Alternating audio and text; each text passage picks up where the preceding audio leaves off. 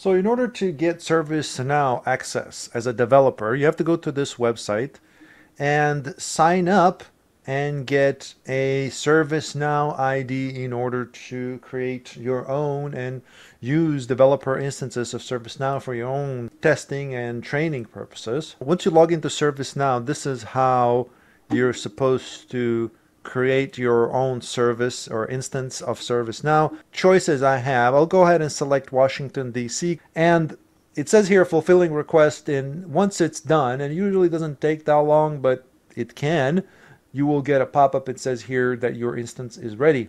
By the way, if you like this video, please take a moment to like, share, and or subscribe, or leave a comment. If you like this type of content, please say hello, hi, or present in the comments below. I appreciate that. All right, so that didn't take too long, and it says here, and it says we recommend upgrading to our latest release Turek so that you can access the latest features and functionalities. I don't know. I always assumed that those were locations, but maybe it's the developer version of each, which is perfectly fine. I mean, it's up to you. You can try either one and see how it works, I suppose. Anyways, this one is up. I will go ahead and log into it. Here's the link.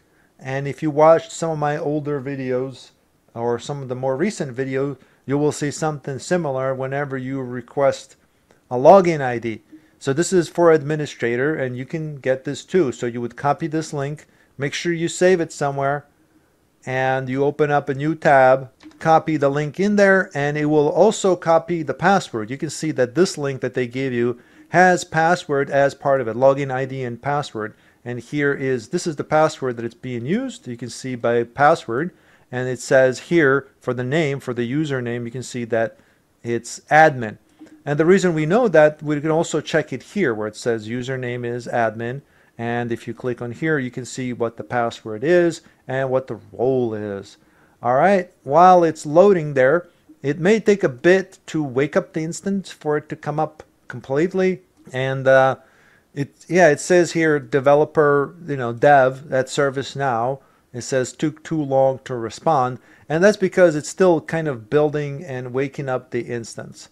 Here, unfortunately, doesn't tell you whether the instance is up completely or not, but it may take, a couple of minutes for it to actually come online fully. It says here it's online, but you see, when I click to refresh, it says it's refreshing the instance. We just kind of have to wait it out. All right. I mean, it says here that it's online again, so we'll go ahead and try that. And, by all means, if you want to try this login ID and password, I'll leave this up, but the instance will go to sleep and start to hibernate unless I re-log in and with my completely different login ID and password and wake it up. So if you want me to wake it up, let me know in the comments.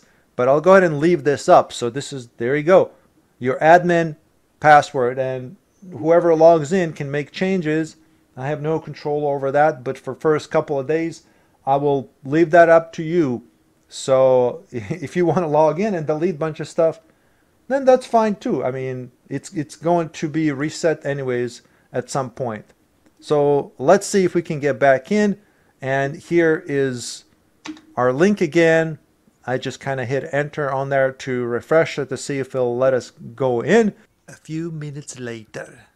All right, so here we are now logged into our instance.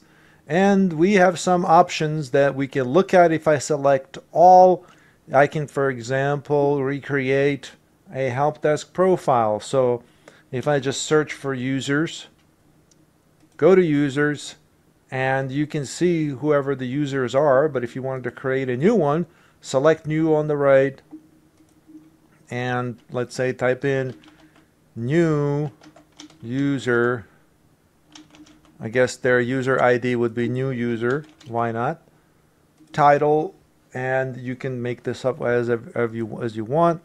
Usually if you hit the magnifying glass, here we go, IT. Sure, let's select IT department. This doesn't matter here when it comes to this. This is just semantics, and you can specify email to be whatever you need. Anyways, to get you going, I'll go ahead and just click submit here. And I will search for this test user again just so I can assign it proper permissions to work basically help desk or just to use the ticketing system. Obviously, as an admin, you can do any of this. I need to change this to user ID. That's why it's not coming up. Test user. What did I call it? User? Test user. New user. That's what I called it. New user. Forgive me. New user. There it is. And here's where you would change the roles. If you select roles down here and select edit on the side, you want them to have incident tracking capabilities, and which is ITIL. Select the arrow to the right, select save so that they get these.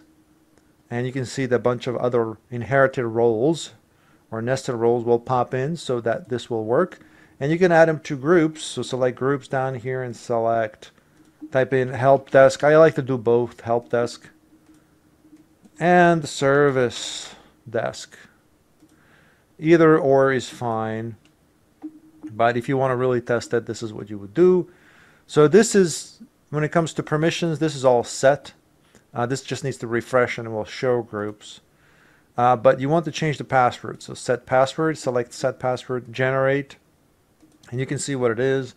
I mean, this is ridiculously big, so I will just keep clicking generate until I see something that's kind of normal. And select copy, save password. And now I can log in as new user. So I will go ahead and log out as admin. And type in new user. I'm going to paste in that password. It's forcing me to change it, which is fine. I will change it to I love new passwords 1. I don't know if it'll let me do that. It may not let me do that. Nope. New password. Minimum 8 characters, blah blah blah, special character. Okay, sure. Let's do this here. Love ticket $2 or 46. Let's try this. Copy pasta. Hey, it took that. All right. Now I'm logged in, and you can see it takes me immediately to the dashboard for somebody that would be working help desk, which is fine. If you select on the 3 dots here, you can view tickets that are within your system. Right now, there is nothing in here, but you can create new tickets if you select right here. And you can see tickets that are assigned. You can see all tickets in the system. Right now, there is nothing. Incidents that are assigned to you, unassigned incidents, and there are a bunch of them. Well, okay, sorry, these were interactions up top, but incidents are down here. And unassigned, you can see there are tons in here. And assigned to you, nothing, because you haven't taken any of these. So, if you go in and pick any of them, you can assign it to yourself. And close it, resolve it, work on it, gives you full access on how to learn how to use these systems. I hope this helps you. If it does, please share it with friends. Take care. Bye.